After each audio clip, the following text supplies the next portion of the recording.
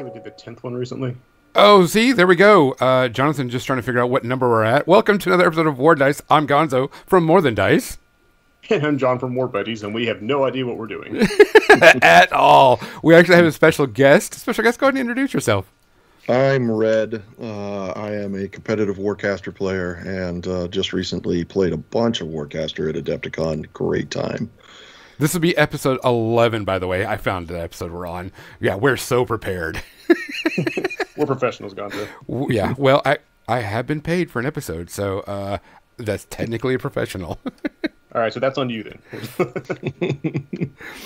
Today is going to be our Adepticon review, Adepticon, type thing for Warcaster.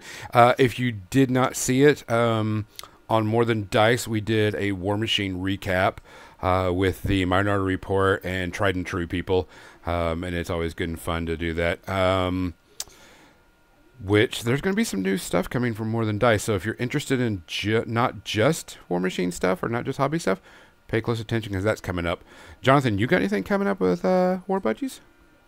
As far as the channel goes, not a whole lot. We are packing up for a big move this summer, but I'm actually sitting here building terrain for the Boker Brawl event. I'm running a giant War Machine siege scenario at Boker Brawl this year.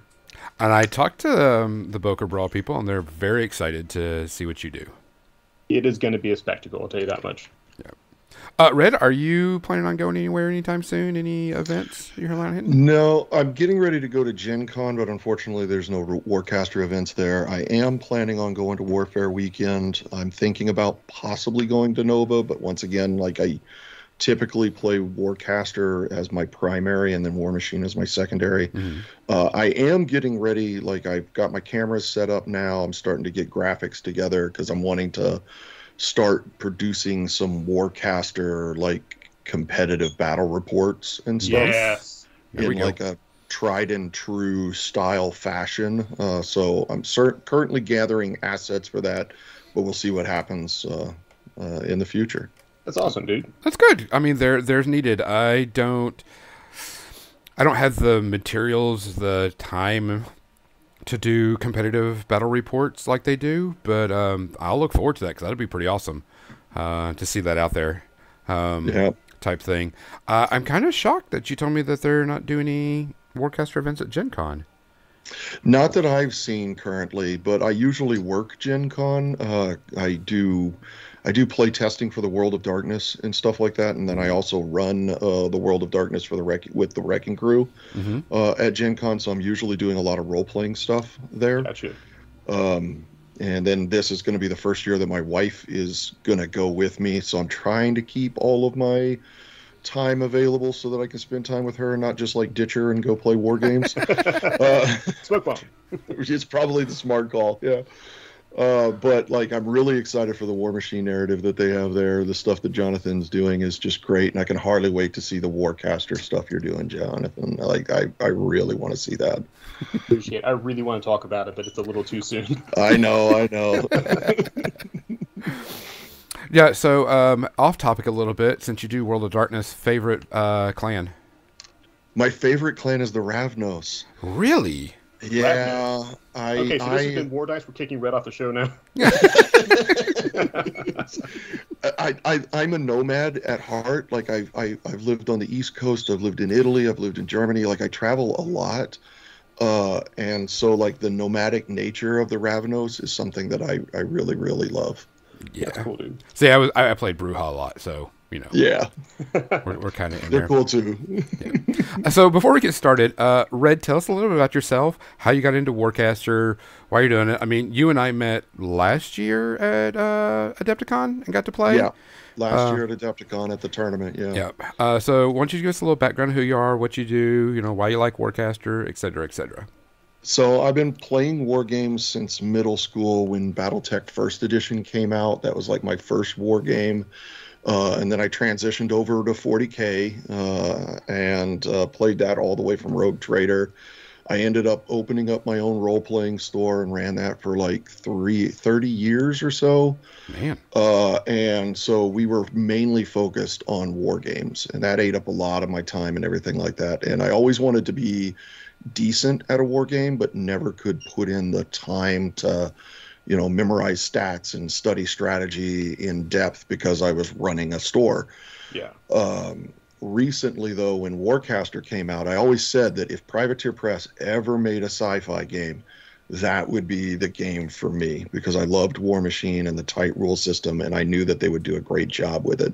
Oh, yeah. And so when the Kickstarter hit, I was all in. And then my game group, who also liked sci-fi, they were all in. And then, unfortunately, the pandemic hit.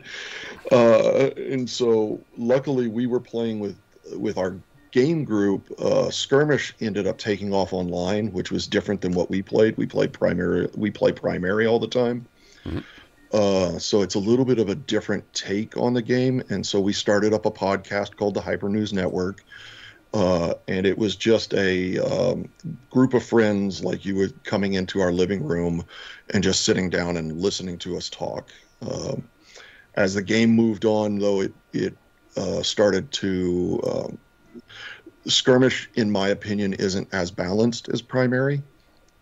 And so it started to eat on us and a couple of other podcasters and stuff like that. And we kind of moved away from the podcasting scene. But we kept playing primary. We enjoy the heck out of it. And so now I go every year to Adepticon specifically to play in the championship. And I'm hoping to continue to build the excitement for this war game, because it is truly a unique space in gaming when it comes to tempo-based games. And I'm really finding myself in love with tempo-based war games over attrition-based war games. So yeah, that's kind of where I'm at and what I did. I did a small stint we started up for Rivenstone. We started up a small podcast called The Barracks Action with Sneaky, who was another Warcaster podcaster at the time. Unfortunately, real life got in the way, so I had to step away from that. But now my time is opening up a little bit, and I'm finding my love for Warcaster again. All right. Awesome. I'm going to tell you right now, when you and I played at Adepticon, and yes, it was a championship, and I put quotes around that Right. type thing. I mean, I had a blast with you. You and I, we were laughing and joking and just having a good time. We were like, yeah, you're going to kick the crap out of me. Well, you did kick the crap out of me. And, there was just good fun type thing going on. And that's one thing I really liked about what I've seen from the Warcaster community in those heavy... And I want to say it's a championship. It doesn't feel like a tournament like we used to when we played War Machine. It's much more relaxed and everything, which I thought was great. And everybody was having a good time, and we were laughing, and it's still a game in its infancies if you really think about it. And there's no meta list, put quotes around that. There's no perfect list. There's no perfect cards. There's no perfect units. Everybody's still trying and feeling out stuff, which I think is what really makes these, events really kick off and make it work good. So I've noticed that there's been an uptick on different pages and discords for Warcaster, and I've actually noticed some 40K players taking notice because some of them aren't happy with what 10th edition is doing, and so they're looking for a new sci-fi game, and I'm like, check out Warcaster. Absolutely. So you played in all the events at Adepticon, all the Warcaster events? Yes, I did. So I got the train heist on the first day, and then the pod race, and then the championship. Those photos look amazing, by the way. Yeah. So tell us about the mag train, because I didn't get to participate in it. And so tell our viewers about what it was and, your thoughts on it and what was going on. So this was my absolute favorite event of the whole Adepticon experience. They had Tinker Turf terrain, which is beautiful terrain. Mm-hmm. Like if you get a chance to take a look at it, it's just gorgeous. And they used the maglift train from Tinker Turf. And so there was 10 sections of track. that went down 2 boards, and we had 4 players for the event. And luckily, we had 1 of each faction, which was just a fluke. It was crazy good. We divided into 2 teams, and we sat cat a corner from each other so that we would be surrounded by enemies. And starting on the second turn of the first pulse round, the train would come onto the track. And each turn, it would move 1 track. So that there would be a section of train on the track at all points in the game except for first and last turn, because there was 3 sections of train. And the objective was to end your activation on the train so that you could get a portable objective and then take that portable objective to your deployment zone to score points. The whole while we're fighting with each other. Travis let us do a little bit of cool rules. So we had if a person was in front of the train when it moved onto the track, they just died because the train ran them over. But if it was a large base or extra large base, it would stall the train. It would still kill the jack, but the jack would slow the train down so it wouldn't move. So you could actually get in front of it. You could destroy the track and derail the train, killing everybody on board. And you That's could nuts. I know, it was crazy. And you could repair the track too. If a section was destroyed and the first part of the train derailed, it would decouple, and then you could repair the track and the rest of the train would continue on. Like it was just crazy. And you could also get the portable objectives from the derailed section of car, so that we wouldn't accidentally destroy our objective. It was just a blast. ISA was who I was partnered up with, and I was playing Empyreans, and we got to the train just after the Nemesis, of course, because the Nemesis, supercharged across the board. And we ended up taking the train and trying to fight everybody off, which probably wasn't the best thing because we didn't take any portable objectives off the train. We just fought with people on the train. At one point, I had a sentinel that was on a platform, and I leapt from the top of the platform onto the train, which was hilariously good. Another person got slammed off the moving train, and that was fun. And in the end, Marcher's World Speed was our downfall because once they got to the train, it was just slip displace, reactivate, moving, slip displaces. It was crazy. But it was really, really cool. So it was a AC and ISA victory on the train job. It was a lot of fun. I played in the narrative War Machine, and we were asking stuff like you did. Can we do this? And they're like, yeah, sure, why not? And it reminded me of a good role-playing session with miniatures type thing. Yeah. And to me, that's what a narrative should be. Should be this hardcore, and unless you've got it set up. But I mean, this was like a first time. We haven't done this in Warcaster, and I'm sure Travis his brain was in, GM mode going, yeah, why can't you blow up the track? Right, exactly. Yeah, it was a ton of fun. And I'm hoping that Travis will write up the scenario so other people can play it. I did do a small write-up on one of the Discords, so that people could try it out and everything like that. But it was a lot of fun. I read that one, dude, and I got excited just reading the recap of it. Oh, for the pod race, when I did the recap of the pod race? Yeah. So nice. what was the pod race? Because Travis and I had talked about this last year, and he was like, it's going to be a pod race where you just go down this line and Sand Raider type people would try to kill you as you were going by. So how did it actually get all fleshed out finally? So originally the idea was to have an entire table row, and we would be racing down the entire length of the table. But unfortunately, due to space constraints and stuff like that, we only had 2 of the newer style mats to play on. So I came up with why don't we use because there's like a red line on one side of the maps, and then there's like this orange line on the other. And I was like, why don't we go in a circle around it, and we'll go down the red line on one side, cut around the end, come up the orange, and then everything in the center would be your deployment zones. And then that way your Tusken Raider guys could fire on both sides very easily. And so we decided to do that. We put checkpoints at the 2 curves on the first and second turn, and checkpoints in the middle of the 2 maps so that we could get small heals. And you gained a victory point for every checkpoint that you passed. You also gained a victory point for every vehicle that you killed, um, for the Tusken Raider guys. And we only played 7 deployment cost past our Raiders, so we all selected a very, very small force. And we started with our racers on the line and 1 gate in the deployment zone, and you could put your gate anywhere. And so that was it. And then we just basically played pretty standard to the vehicle race mode at that point. I did a color commentary on the well, it started off as just me commenting on the rounds, and then I got a little bored and started coloring it up a little bit. But you can see that on the Discord in the battle report section. But unfortunately, we all made it to the first turn. We were jockeying back and forth, me and the ISA player, for first place, and you could only fire at the person in the lead.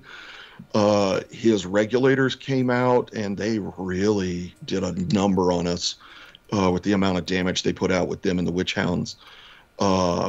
And so we were damaged up pretty good, and the AC player just kind of hung towards the back where we couldn't shoot at him. And then as we hit the first turn, the ISA player was trying to get around this wall to get out of line of sight because we were getting low on hit points. And the AC player just ran forward, meleeed me in a massive explosion as he flew through me, and then gunned down the ISA player. So we made it to the first turn, but that was it. We did not get to finish the race before everybody was dead. Classic AC. Yeah, but that was another one that was a lot of fun. I really enjoyed doing the race mode and everything. I think next year I'll suggest that we have a little bit more hit points so that we can hopefully make it to the second turn or into the second straightaway before dying. But still, it was a great blast. It was another very fun narrative event, which I'm really, really enjoying. Yeah, because when Travis had talked to me about it, and we were talking about last year's Adepticon, and I was like, that sounds like a lot of fun. You could just, and the game allows it because these vehicles can, book off and do some really cool stuff and everything. Mm-hmm. So I was really, really, I'm happy that it went off. We are looking at using that if Travis gives us the write-up, we can have that at Warfare Weekend, because I know that people are looking for more fun things to do besides, just championship stuff. Absolutely. Absolutely. I think this Adepticon, the mixture of narrative to championship was a very good mix. We had fun events leading up to the championship, which was going to be a more competitive event this year than the first year that we did it, where it was, because we did nothing but tournaments, it was more casual. This year was going to be more of a actual tournament.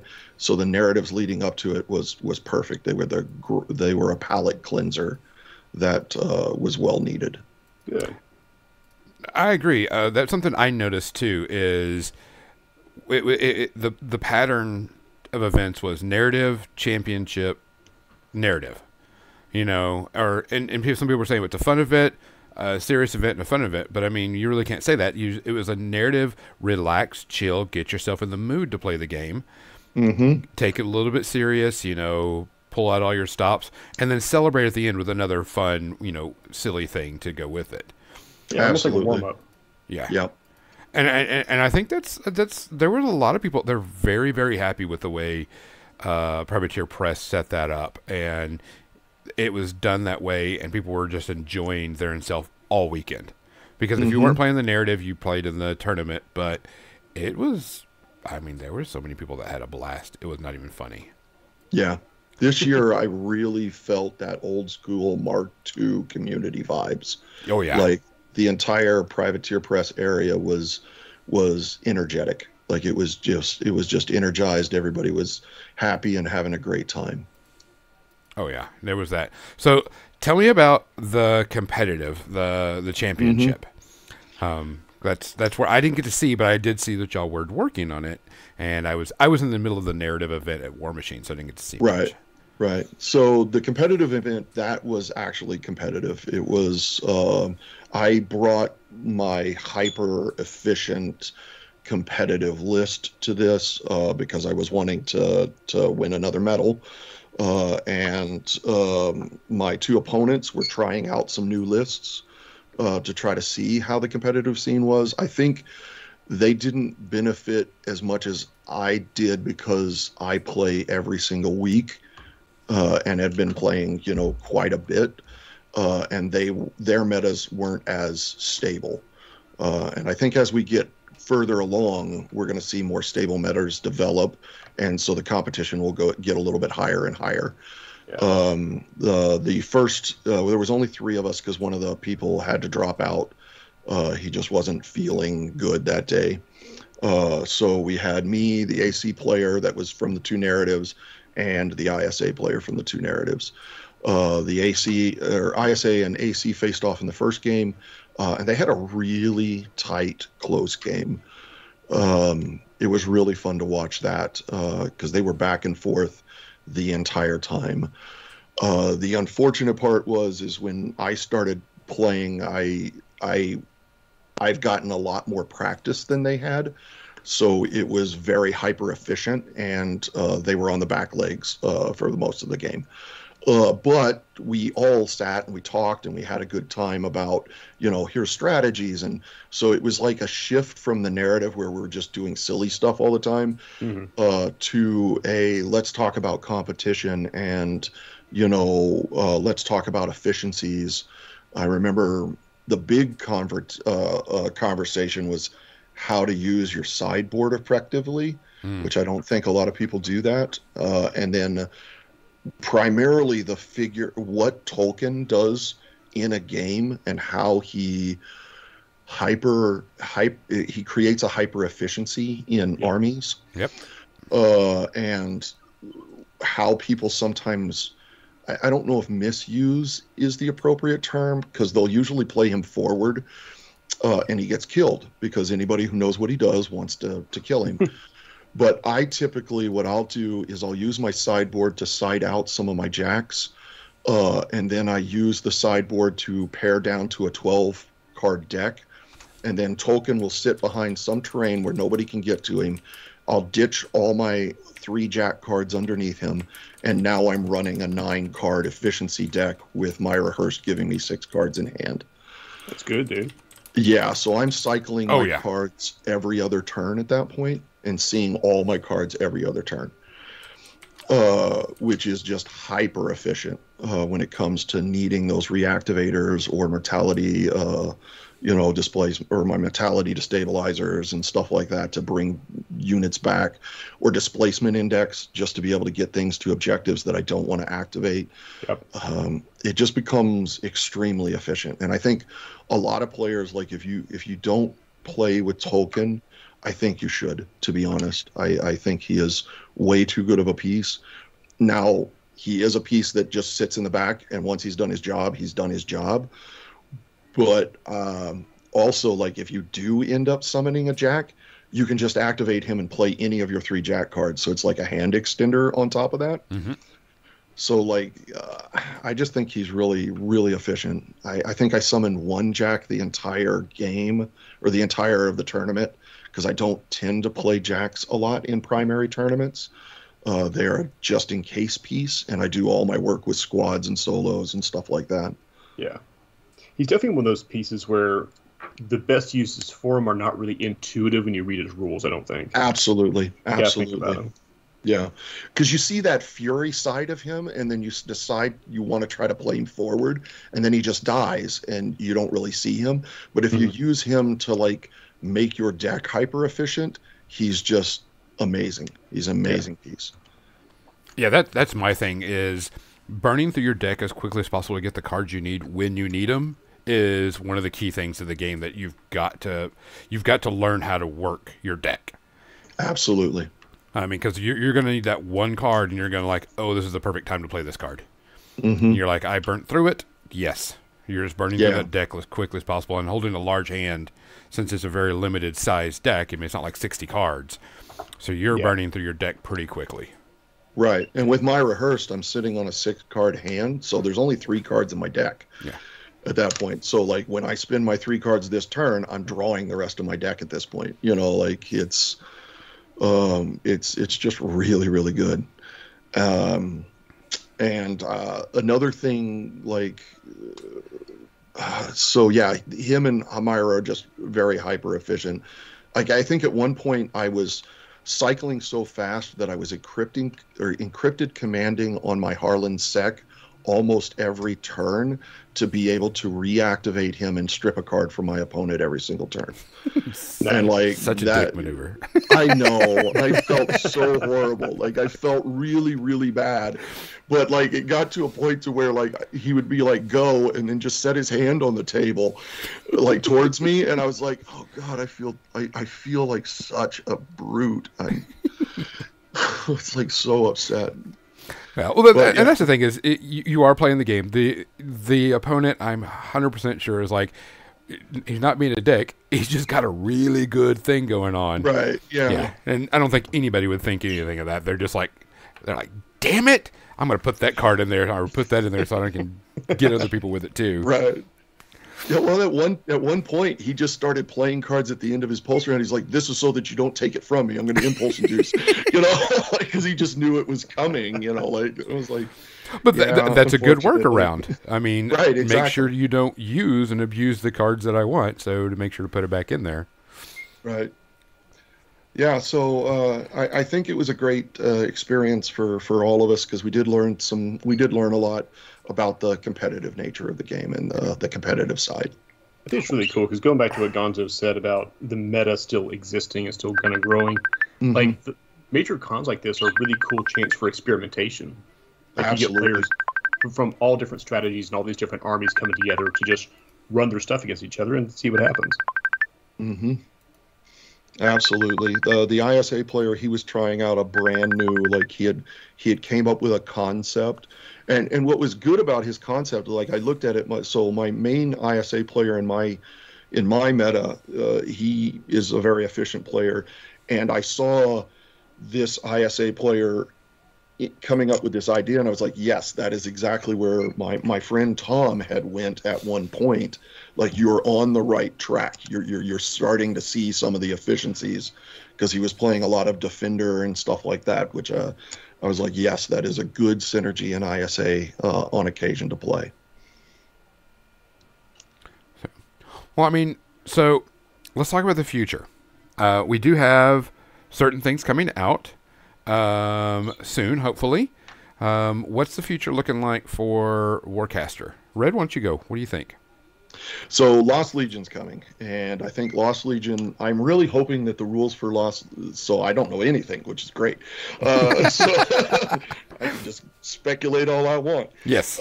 So I think Lost Legion's going to be very, very interesting. I am hoping that they will have some synergies that, like I'm hoping that they're going to be applying a lot of Null and Fire, like those specific to conditional effects. One thing with Empyrean's hyper efficiency that we don't deal well with is Null, and we don't deal well with being able to get these continuous effects off of our models. So Fire does affect us a lot more effectively because it's downing our stats, which are decent stat lines. And we've already seen the flamethrowers, so like we know they're going to do Fire. I'm hoping they have some Null. I'm hoping that they do have some other efficiencies in there because like they're not going to have access to Tolkien because he doesn't work for them. So I'm hoping that there will be some sort of a replacement on card efficiency with them. Definitely like a 6-card hand generator of some sort or something of that nature. I'm very curious what their reactivators on the start are going to be because we saw with like Kickstarter 1 and 2 where we only had an activator per type. So like, you know, AC could reactivate this and Marchers could reactivate Jacks and so on and so forth.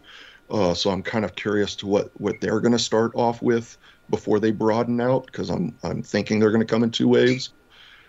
Past that, the next army after that, I don't know.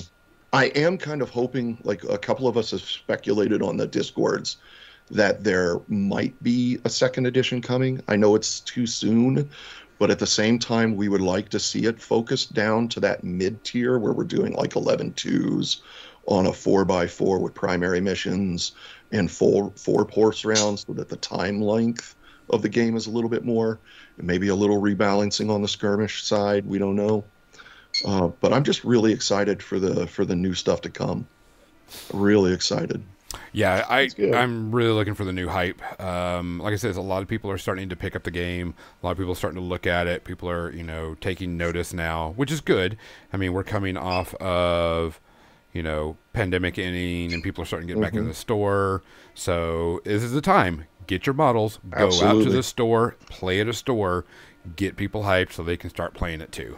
Show off, yeah. Yep. Yeah, get 2 starters, even if you have to just sit there and paint while you're waiting for people, and offer demos, and sooner or later somebody will start playing regular with you. And then once you got that, then they'll start to buy, and then you'll start to build a meta at that point. It just takes dedication. Yeah, I actually have a starter I need to give away. I bought the Empyrean Witch to do demos, and everybody around me has already started picking up stuff. So it's put together. It's not painted or anything. So I'm going to look to probably give that away to somebody on probably the Warcaster page. So keep an eye out on there, and I'll, whoever, whatever, I'll maybe just do a random pick. I don't know. I will send you the starter for Imperium. Nice. That's a good starter. Yeah. Oh, yeah. Very legit. Jonathan, what do you got? You're a funny guy, Gonzo.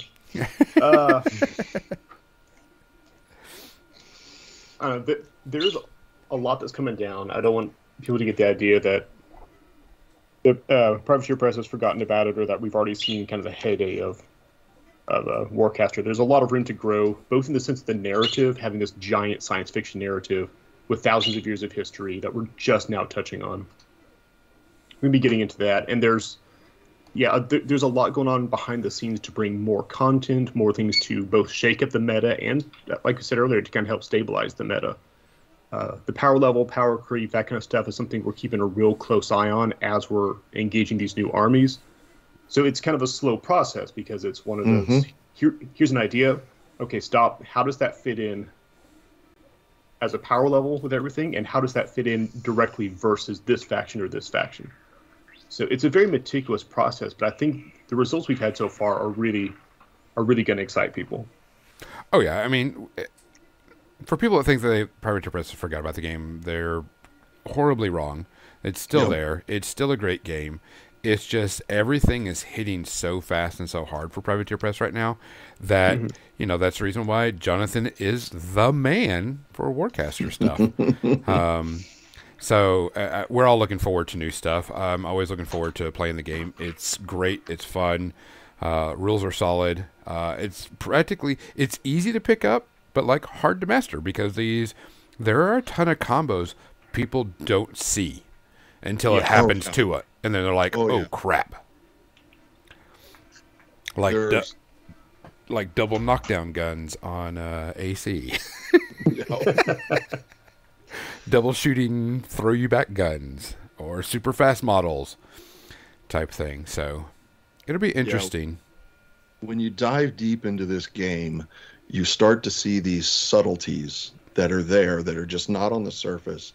And the game becomes this is one of the most tactically in-depth games that I've played in a long time. Yeah. Well, guys, that's pretty much our show.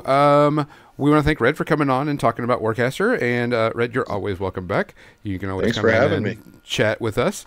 We're going to of course, we'll be doing an episode like every other week. If Jonathan remembers and reminds me, because I'm an idiot at times. I just wanted to hear about Adepticon. I didn't get to go this year. Oh, it was great, man. You missed it. I'm sorry. It was really good. There was a lot of people. I think they said they were over 6,000 people this year. And it was packed. There was a ton of new stuff coming out, ton of new games. I picked up a ton of stuff. Spent way too much money. But it's always a good time. Their VIG was insane. I was lucky to get a VIG bag, and after I totaled up all the stuff, it was almost $700 worth of VIG items. Good Lord. It was ridiculously good. Yeah. Ridiculously good. Yeah. I wish I could get that at Warfare Weekend, but one day, Gonzo. Yeah. But so my next Warcaster stuff will probably be at Warfare Weekend. I plan on bringing. I don't know if everything's gonna be painted, but Warfare Weekend doesn't require painted except for a couple of events, so you can bring whatever you want. I want to stress to people, please take your armies and go to your local game store and play. Yes. 100% go play at your local game store. Even if it's just one game, go there, because people don't know about the game if they don't see the game. Mm-hmm. And the best promotion is you. Yeah. And right now we're in that weird period where we don't, things are starting to get back into stores, but it's kind of hard. So you're the ambassador. And even if you see, so this is something that happened at Warfare Weekend last year, and I talked to Jonathan briefly about it. I went to Warfare Weekend and played War Machine instead of Warcaster because the turnout I knew was going to be a little bit smaller, and I just wanted a bigger environment. And I realized how much of a mistake that was, because every person that does that is another person not playing Warcaster. Yeah. And you can't grow the events big if you don't show up. So that's why I played at Adepticon. I played nothing but Warcaster. Yeah. Also, just a thing, I know that we're kind of all hesitant to sign up for events. Please sign up for events. I know that there was a couple of events where people didn't sign up for it until it was closed and they couldn't sign up for it. So they had to, make the space smaller and couldn't, have as many people. And that's, not good.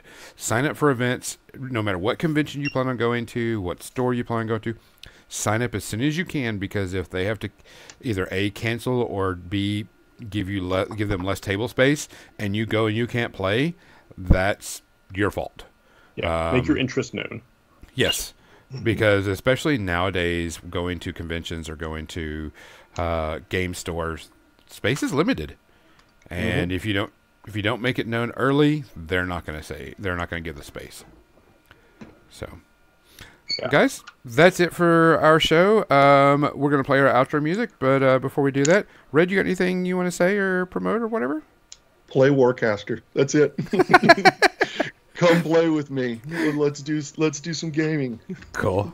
For WarDice and More Than Dice, I'm Gonzo. And I'm John from War Budgies. And that's Red. And I'm Red. There you go. I know. Sorry.